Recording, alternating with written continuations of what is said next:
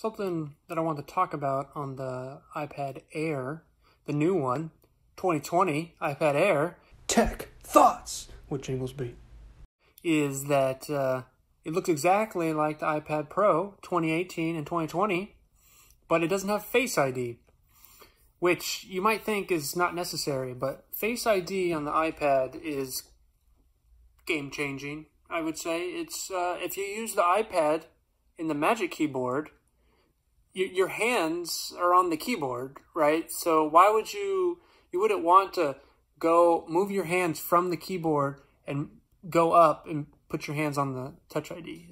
That's it's not ergonomic. Your hands are moving.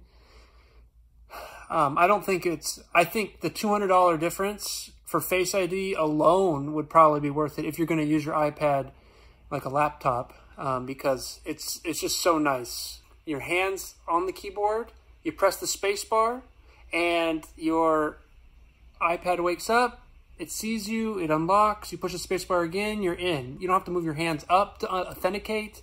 It just works. It's totally different experience. It's highly recommended. It needs to be considered when you're considering the iPad Air versus the iPad Pro, for sure.